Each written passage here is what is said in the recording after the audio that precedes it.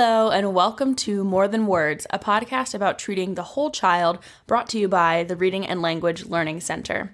Each episode, we bring in a wide variety of experts from psychologists to clinicians to provide you with resources to use on the journey to helping your child or client. I'm your host, Tristan, and today I'm joined by autism specialist Dr. Jeffery Kranzler to discuss bullying and anxiety for children with autism. Hi, Jeffrey. How are you? I'm doing all right. It's great to be here. Awesome. We're very excited to have you here. This is a great topic to discuss. So we're happy that we could have an expert come and chat with us on it. Awesome. Yeah. So let's just start off with having you introduce yourself. Tell us a little bit about who you are and what you do. So I'm Dr. Jeffery Kranzler. I am a therapist who specializes in working with individuals on the autism spectrum across the lifespan. I've started a group practice called CAPS, Kranzler Autism Programs and Services. And if anybody's interested, can check out more about it at capscommunity.com. That's CAPS with a K. I absolutely love my work that I do. It is not work. It is a passion. It is a calling. And really excited to be working together with other people who are just as passionate and as skilled and as talented as I am, because they've poured their heart and their soul into this.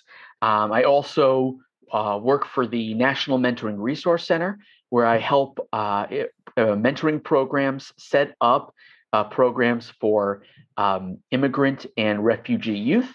And I have written a book called The Crimson Protector, which teaches kids about, it's a superhero novel adventure, which in the course of it, without being a textbook or a workbook, teaches kids how to overcome social anxiety, handle bullying, and build their confidence. Wow, that is fantastic. And I definitely want to touch more on that later. But you mentioned your website, which is CAPS with a K. Yep. Okay. Capscommunity.com. Capscommunity.com. So that's where people will find you online. And if people were looking, do you have like an office or something where people can come see you physically, or are you just online at the moment? Well, at the moment, we're all virtual, but the hope is to get back into the office, which will be in the Bethesda, Maryland area as soon as possible. Awesome. Okay, good to know. So if people need to check that out, and as soon as you guys can be, in person, people have that option available, and they can see where you are online. So awesome. And I'll make sure to put everything in the show notes for people. So if listeners are looking for that, you'll be sure to find it there. Well, if you are ready, I'm ready to hop right into chatting about this very important topic. Sounds great. Let's go. Amazing. So our first question is it true that students with autism are more likely to experience bullying than their typically developing peers? Anybody who's different is a target for bullying. Bullying, the bullies go for the people who are different. In fact, bullies go for people who look different, people who speak differently. There has been a lot of documentation of people who bully cancer victims. Literally,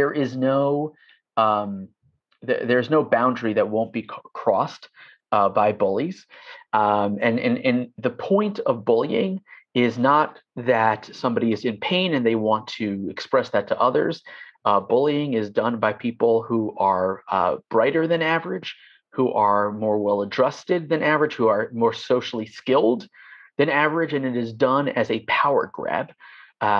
People who do it, people who are successful at bullying, are ones who know how to get under people's skin. And the point of it is through the bullying for them to attain a higher social status. Wow. That, I guess as a child, you never think of it that way, obviously, right? But that is such an interesting way to look at bullying, and such a hard pill to swallow that you would think someone would really try to do that. Absolutely. It is difficult. And I think a lot of times people want to think otherwise, right? Because it is the reality of it is a whole lot more difficult than the common misconception that like, oh, these are kids who are struggling. They don't know how to connect. The being close to and understanding the reality of the situation is a lot more effective because it allows the interventions to be more effective. Right. So speaking of intervention, what can parents do on their own to kind of help their children deal with bullying at school? So one of the things to remember is that bullying is not an individual issue; it is a institutional issue, and that the beginning of dealing with this is from an institutional level. When an institution looks the other way or has policies or systems in place that allow space for bullying, that makes anything that you're going to do extremely difficult. The first and foremost is parents communicating regularly with the school and getting a sense, by the way, of whether the school is competent in dealing with it, whether they have policies and procedures in place. We are recording this in 2021, and the hope is that as opposed to 1980s, 90s, and even the aughts, that schools will have a level of education about bullying and should have pieces in play. If your institution is struggling with that, that is something to really, even before kind of going to that, really going and advocating for a school to have a true effective policy. Just because somebody has a bullying policy doesn't mean it is up to date, right, or is good. But the institution needs to be on board, because if the institution is not on board, it becomes a whole lot more difficult. So reporting is essential, especially since reporting one time is a disaster because it increases the bullying, and it's the repeated reporting. It is the ongoing reporting which is necessary. So knowing that the ongoing reporting is needed for the institution. It's about having a trusted adult at the institution, figuring out with your kid who they can trust at their school to be a support for them. In addition to that, working with your child. I mean, the book that I wrote has a lot of the techniques that parents want to teach their children how to handle it. It's not about ignoring. There are some very effective ways to deal with bullying, and that includes being surrounded by friends, especially in vulnerable times of the day, at lunch times, in between classes. It's harder to bully somebody when they're with friends. So encouraging your child to be close to a group of people, finding allies, and basically reacting in a way to the bullying that isn't ignoring it, nor is it about getting upset about it. But it's almost, even if it's feeling different inside, feeling awful inside, it's about showing actively that the bullying is not getting to you and that the bullying is kind of juvenile or sophomoric. And so, more than what we can do actually in this one podcast, but there are, there's some great literature out there for parents to continue to read. But the key really, really is getting the institution on board. And the institution should be on board, whether it's in the building or outside of the building. When right. the students are involved who are at a school, it's the school's business, whether it's on school grounds, whether it's online. And so the institution needs to be on board with helping with this.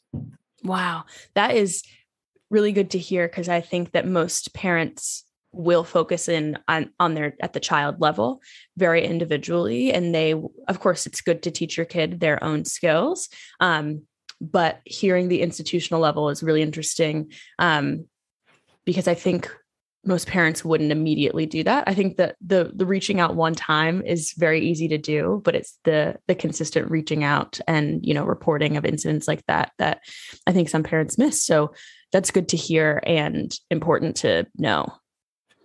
Yeah. So on the flip side, we talked about the institutional level, but outside of that, when should parents reach out to a professional if they're not seeing kind of the institution take charge, or if they're still seeing issues and they're kind of concerned? Immediately. And that's whether the institution is in charge or whether it's not. one of the things that's incontrovertible is the research that shows the impact of consistent bullying on kids, and it ranges from everything from school refusal all the way to significant depression, and it doesn't just go away once the bullying stops. So being contacting a mental health professional is key in helping your kid, your child develops strategies. Children have a tendency to be more open to strategy development from non-parental adults. So even if you're teaching the right strategies, having a professional teach that, it may be much more much more effective. And the other piece is, again, to process the emotions and also to engage in some therapy to recognize how to internally deal with the bullying so that it doesn't become a mindset of negativity where people are seeing themselves as something less, and really viewing themselves through the eyes of the bully. It can't hurt to reach out immediately. It could hurt the wallet, in all honesty. I wish that therapy was more affordable. Right. But in terms of a child's health and well-being, it is so key to get involved early and to really reach out for a therapist whose specialty is in bullying and helping children react to bullies. If that's not their specialty, you really want to look for somebody who specializes in it. Okay. Very good to know. And on the topic of mental health, anxiety, which is something that is often treated in therapy, it's often also comorbid with autism, right? Yeah. So what are some of the things that parents can do at home to help alleviate anxiety, especially if they're doing the therapy thing and they want a little bit of like a boost? So again, the key piece is to be working with a professional. If your child had sprained their ankle, you're not trying to, or had a broken bone, you're not starting at home and then heading off to the hospital. Right. This is just because it can't be seen doesn't mean it's any different. You want somebody who is a professional because anxiety is truly a clinical issue. Everybody has some degree of anxiety, but when anxiety reaches an overwhelming point, then it's time to have guidance from a professional. And I really mean guidance, being involved with a professional who's going to give you pointers and tips how to be a part of the solution. But really, again, your child will take more instruction from non-parental adults as well. Anxiety is comorbid, and I'm not crazy about that term because autism is not a disease, it's a difference. But anxiety is present because the world is not created in 2021 for individuals on the autism spectrum. Right. Individuals on the autism spectrum struggle with sensory processing pieces, and Right. the world is nonstop sensory overload. There is struggles with social skills. A lot of the things in social skills that come naturally to neurotypicals aren't coming natural to individuals on the autism spectrum, and expecting them to know that is similar to expecting somebody to be fluent in astrophysics without having extreme amounts of classes and training. And that's Right. what individuals on the autism spectrum deserve, is training in the social skills. Because if you have no clue what to do and people are demanding that it's extremely difficult. It's like showing up to your job as an astrophysicist without your college degree or master's. I would have, I don't know about you, but I would have a lot of anxiety Yeah. throughout it. And so it's again about giving the skills, both helping kids with handling the sensory difficulties, as well as handling and developing their social skills. And in addition, developing flexibility. There's so many benefits and boons of being on the autism spectrum. And there are also challenges, and one of the challenges is flexibility and getting stuck. And with an ever-changing world, in a world that really can't always be uniform and predictable, being able to develop that flexibility is really key. And that involves starting out with a good evaluation to not only figure out whether the diagnosis is correct, but what other pieces may be going on, reaching out to see if a speech language pathologist, occupational therapist, or a mental health professional would be best to address the different pieces to help alleviate that anxiety. Yeah. So you talked about like different kinds of therapists and different kinds of therapy. So what do you find is the most beneficial in helping students who are on the spectrum deal with bullying and anxiety, but also the social interaction and all the different social skills? So from an anxiety perspective, that's really in the realm of the therapist. If it's truly an anxiety piece, it should be a therapist who's using cognitive behavioral therapy. Dialectical behavior therapy can be huge. Mindfulness are all modalities that can be really help there. With bullying, again, a therapist who's skilled and trained in that is the key. When it comes to social skills, there are therapists who do it, and in my practice, we do a lot of social skills. That's a key piece. Okay. If that is a piece, that is, so only on its own, that's something a speech language pathologist can help with. From a sensory perspective, there is a limitation on therapists because it is a non-physical kind of intervention. So they can mitigate difficulties with sensory problems. They can give, what I mean by that is they can give strategies to handle an overwhelming sensory experience or an underwhelming, because it's not just hypersensitivity, it's also hyposensitivity, Right. where individuals on the autism spectrum are seeking higher levels of stimulation, which also provides challenges. But when it comes to desensitizing or resensitizing, whatever the case may be, that's really in the realm of the occupational therapist. So a lot of times there may be a need for a team rather than an individual involved. Okay. That's interesting to hear too. Sometimes people think you just have the one person. So good to hear that the same concept of it takes a village applies here too. Yes. So we talked a little bit about resources and things of that nature, but I want to get back to this book that you wrote that seems that it is specifically for bullying and anxiety with for children who are on the autism spectrum. So can you elaborate on that? Tell us all about this book. I would love to. So it's actually a book that would be highly beneficial to individuals on the autism spectrum, but it's actually not specifically geared for them. It's really geared for everybody. It is a middle grade fiction book, which means it's really geared for, an advanced fourth grade reader all the way through the end of middle school and perhaps first year of high school.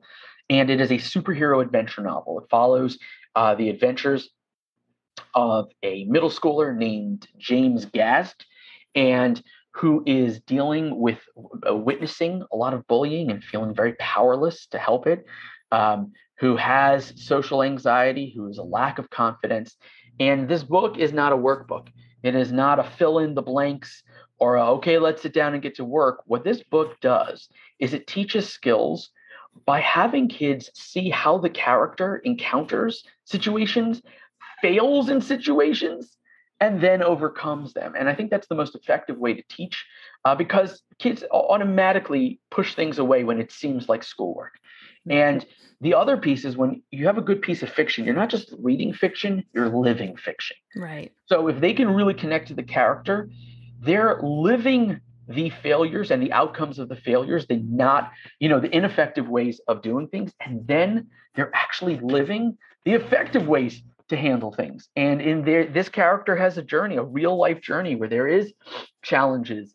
And then the character overcomes them to build confidence, which again helps the readers build their own confidence, to overcome social anxiety, same thing, and to handle bullying as a bystander as well as a victim in a very organically learned way, in a way that is supported by the research. And so I'm really proud of it. The feedback I've gotten from it is fantastic. Parents will tell me that after their child reads the book, they'll start conversations with their parents about bullying they've experienced, Wow. social anxiety they have. I have parents of kids who don't read books, who struggle with reading for attentional reasons. Kids with ADHD have read the book from start to finish in one sitting. Oh my gosh. Kids who are not interested in superhero books have started the book and read it in one sitting. So I've just been really, really excited about the feedback. It's available on Amazon, and it's a 5-star rating. Parents, therapists, teachers, kids themselves are really posting the impact that it has. So it's not just fun; it really is changes. It makes the changes that parents are hoping for, and it's very it's a worthwhile read. Kids actually want to. The cover of the book was drawn by an actual comic book artist, somebody who worked for Marvel Comics, somebody who worked for DC Comics. So can't judge a book by its cover, but if you struggle to get a kid to read, I can tell you that cover is really, really helpful. Wow. So it's something I'm excited about. I'm really excited about getting it in the hands of parents and getting in the hands of kids. That is fantastic. And it sounds like such a joy to read, and almost like you said, it's not a workbook. And so these kids don't feel like, they're sitting down to do more homework. It sounds like they're sitting down to read their favorite book, and they're getting immense amounts of help along the way. So that is so cool. Wow, wow, wow, wow. So thank you so much for sharing that. It's my pleasure. You sit down, they're sitting down to read a fun superhero adventure, and they walk away without knowing skills for handling bullying and skills for handling social anxiety and building their confidence. And that's exactly what I was hoping to do. And that's the feedback that I'm getting. So really excited to have been able to put that out. That's awesome. So I'll make sure to link that. You said it's on Amazon. I'll make sure to put it in the show notes for people to find that. It's also, you can also learn more and get it on thecrimsonprotector.com. The book's called The Crimson Protector.